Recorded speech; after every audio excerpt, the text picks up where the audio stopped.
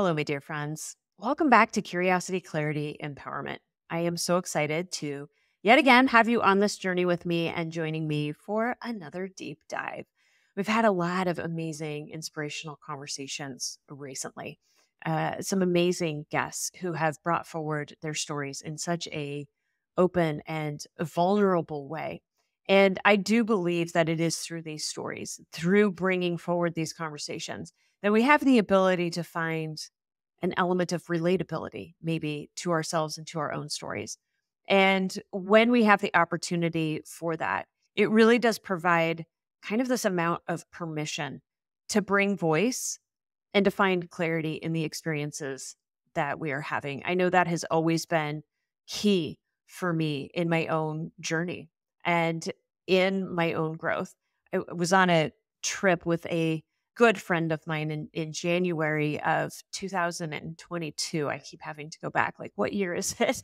But we were on a trip in January of that year, and she was sharing with me a lot as it pertained to her own relationship and the dissolution of her marriage and the transition she had made out of a business that was very similar to my own. And I recall sitting there talking to her, and I'm sure I said on a few different occasions, did we live the same life? Like, were we married to the same person? Because I could find such a core element of relatability in that story that it truly, in that moment, made me go, you know what? I'm not crazy.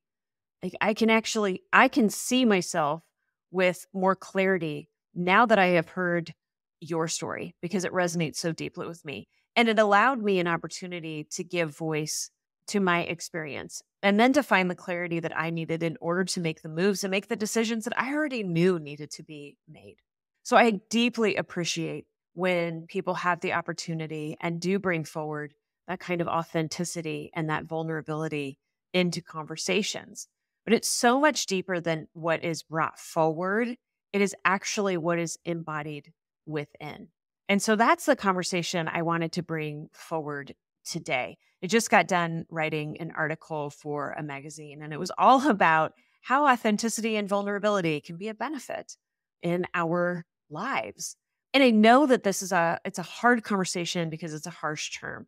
In 2013, for me, to think of being vulnerable meant weakness. It meant showing my wounds, showing my scars, and opening myself to the opportunity to be taken advantage of, opening myself to another layer of or another rumble of the rug being pulled out from underneath me. And I wasn't going to have it. And so I held tight. I mean, I had a stronghold on everything around me in an energy of control in order to ensure that the crack in the facade of the life that I had been built or that I had built would not be seen. And I did a really good job at it, but it also became the detriment.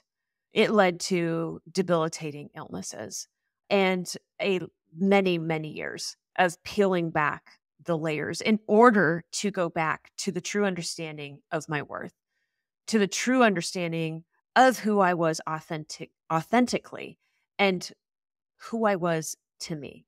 I had a friend of mine, somebody that I worked with, ask me recently after going through a conversation and a small little coaching session. And she said, is it possible that I have never known who I really am? Yeah, actually, it is. And that's one of the coolest experiences that I get to have as somebody who guides people through the maze of their own mind in peeling away the layers of the identities that have been built, the expectations of everybody else in order to get down to the core, to the base, and to the truth of who they are. Is as we go through these journeys and as we walk through these conversations and these sessions and these guided meditations, call them, in order to unravel the subconscious mind, it gets to a point where it's like, welcome, welcome, because you are finally here. And that is the greatest gift to me as that guide, as that mentor, as that coach, call it, to be able to see in somebody else the revelation within of who they really are and who they are truly meant to be. So authenticity for me isn't about putting on a show for the world. It's actually that personal journey. A lot of times when I hear people talk about being authentic, they're discussing like how we're going to show up in a way that resonates with other people. It's kind of become this marketing tactic or a very trendy word.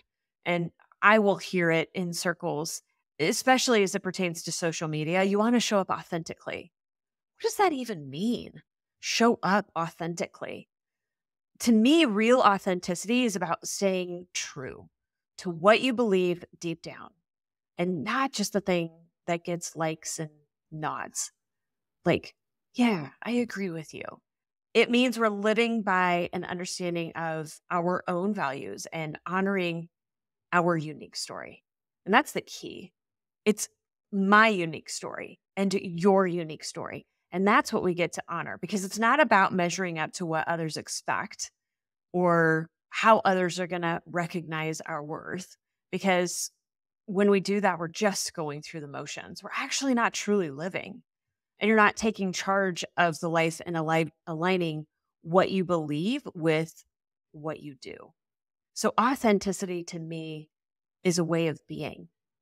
It's a way of being and understanding that innate, true value.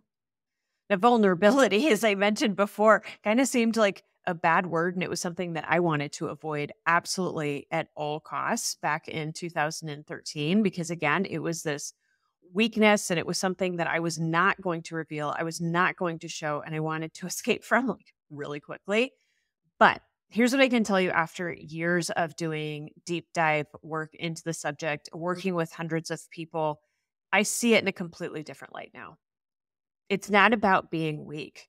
It's about being open to life's full range of experiences, even at risk of getting hurt.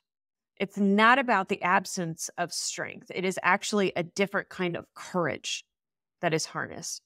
And it means that you're flexible enough to let life in and to accept things as they are, staying true to yourself.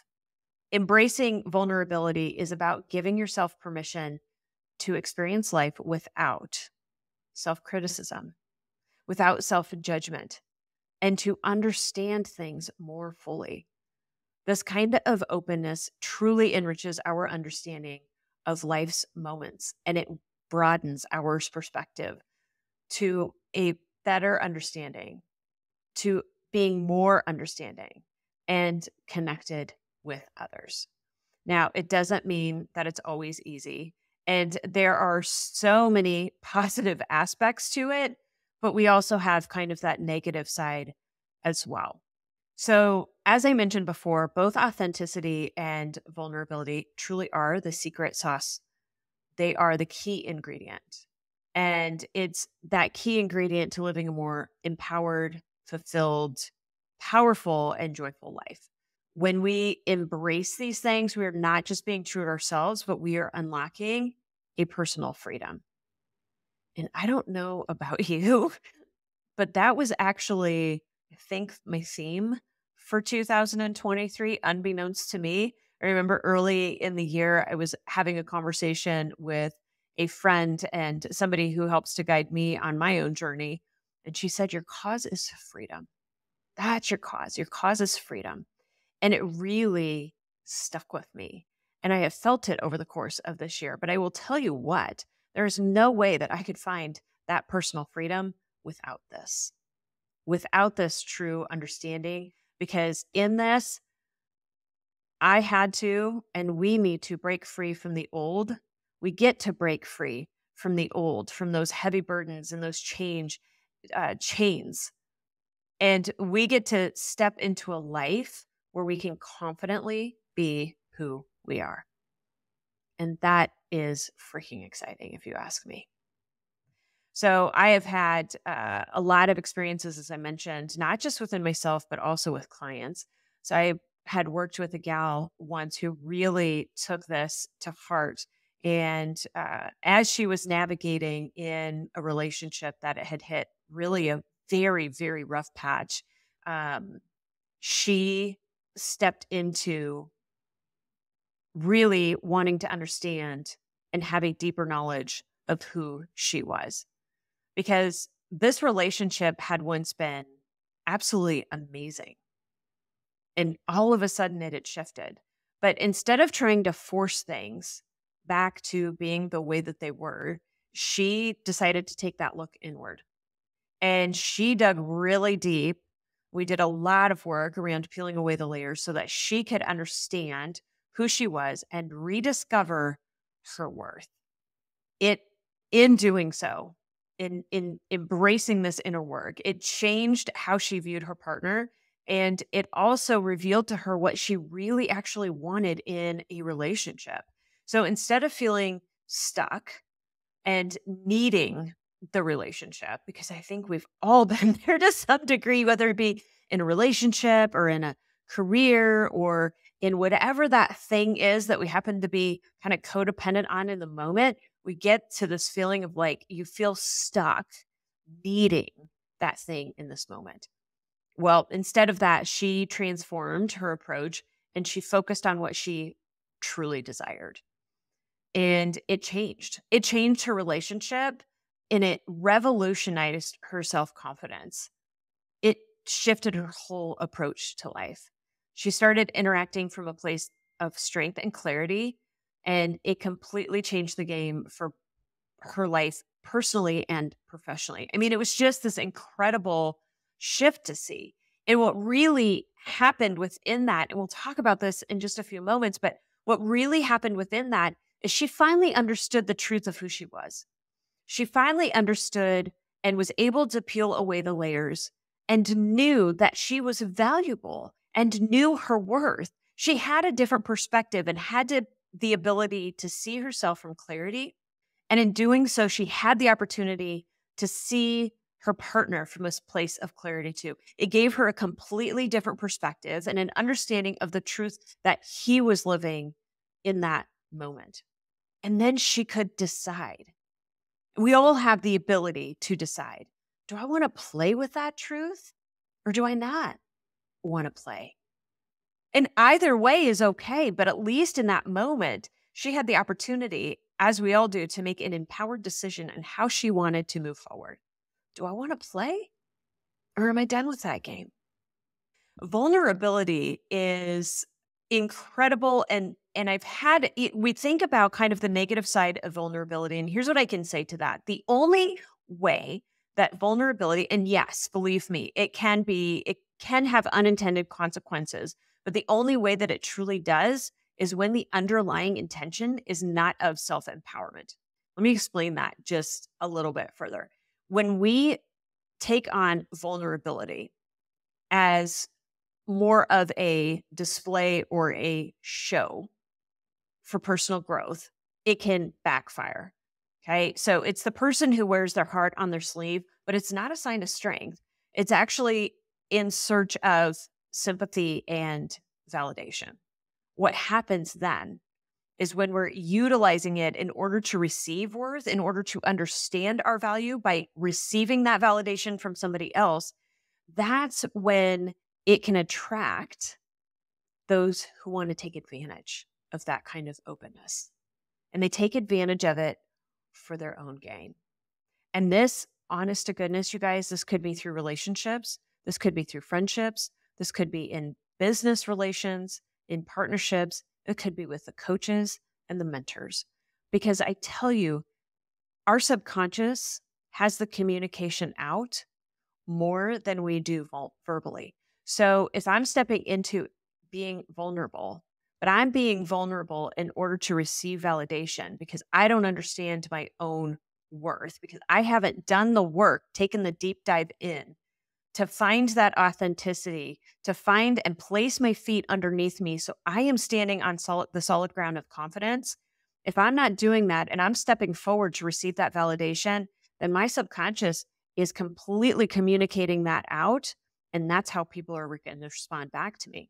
And it's not of any kind of ill will necessarily. Now, there are those who will completely take advantage of those situations, but it is simply out of a reflection back of what the subconscious is communicating out.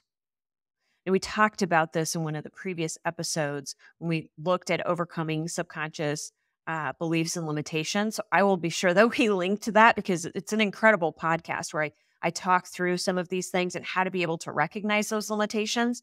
But this is in one of those ways. So when vulnerability is mistaken for a perpetual state of helplessness rather than that courageous step towards self-awareness, that's when the problems arise. It's in the intention. What then is the biggest hurdle to this? I get asked this question almost every single time I step into a conversation, whether it be for the article I just wrote or for a podcast that I'm being interviewed on, or after I come off stage at a speaking event. I always get asked the question, what is the thing that you think gets in people's way? What is that one pattern? What is the underlying issue, if you want to call it an issue, which it's not, but what is that underlying thing that when you're having conversations with people that seems to be the one that people have to overcome? Shame. Shame. Shame is the thing that hands down will get in the way all the time, because shame is the thing that negates our own value. It's when we feel like we have to hide in order to remain connected. That's what leads us to the inability to have vulnerability or to truly be authentic. And the reason why is because we're not being authentic with ourselves. We're not allowing ourselves to be open and vulnerable, to take that deep dive look in. What needs to happen in order to embrace full authenticity and vulnerability is to embrace the kind of bravery and courage that you once harnessed in going through the experiences that you have been through, and taking that same bravery and allowing yourself the opportunity to turn back and look, to go back and to sit in the pain for a moment so that you can find the clarity in the chaos of the experience that you went through. There are always beautiful lessons to be learned. I believe that the universe, that our higher selves, that the soul aspect of who we are brings us through every situation for growth and for opportunity. And if we allow ourselves the moments of bravery to turn around and to take a look and to ask that situation what it has to offer, to ask why it is that I ventured through that experience and what is it that I have the ability to pick up and take with me from that experience, when I have the ability to do that and I can do it without judgment, I can do it from a place of compassion and acceptance, that's when I have the ability to truly find vulnerability, because that vulnerability is the strength. That vulnerability is the ability to fully be able to embrace all of life's experiences, all of them, not just the beautiful ones, but the ones that hurt like hell too. Because if I have the ability to embrace the ones that hurt like hell, I can more embrace and enjoy the ones that bring me the excitement and the happiness and the pure joy that I'm looking for. But we have to be vulnerable enough with ourselves in order to be able to find that kind of authenticity. And when we do, I got to tell you what, the most amazing gifts will come from this. Healing comes from this first and foremost. We have the ability to finally and to be able to heal from the experiences that we have been through. And it's not going to take years of talk therapy to navigate. If we can truly embrace that bravery, if we can stand in courage, if we can take a look back with the right guide to be able to walk alongside us and to help us to see the beauty in the destruction, to find the clarity in the chaos, then we have the ability to be able to pick those pieces up and to move forward unburdened and unburdened by the tragedies of the past that we continue to carry with us because we're too damn afraid to unpack them. We're going to have that acceptance. And it's a deep acceptance of ourselves, of our personal journeys, and it's allowing us to gain a profound understanding of our own truth and worth. It's the acceptance, because this self-acceptance opens us up to truly, truly be able to appreciate others. And we get to see them beyond their external expressions to the value inherent in every single individual. I no longer see them in criticism. I see them in wholeness because I no longer see myself in criticism, but I see myself in wholeness as well. Wisdom is going to come. Like that deep inner knowing, we all have the answers that we want within. I've been getting asked this question a lot as it pertains to coaches and masterminds and who is it that I should work with and should I step in and hire this coach because I need to understand the strategies and how to get to what it is that I truly desire. And my question back is always this: what is it that you truly desire? Like, if you know deep down in the core of your being, this is exactly what I want to do. This is authentically me. This is the conversation that I need to have, that I want to have, then absolutely step forward to find strategy. But I'm going to tell you, if you have the clarity to know the path and to know the passion and to know the direction to go, that wisdom on the strategy and the steps to take, that's going to arise from within you.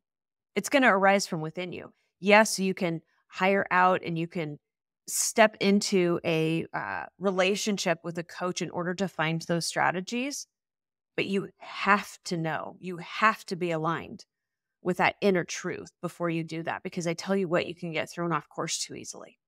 Well, when we have this authenticity and this vulnerability, we peel away the layers of the expectations. We peel away the I truly care about what you think of me.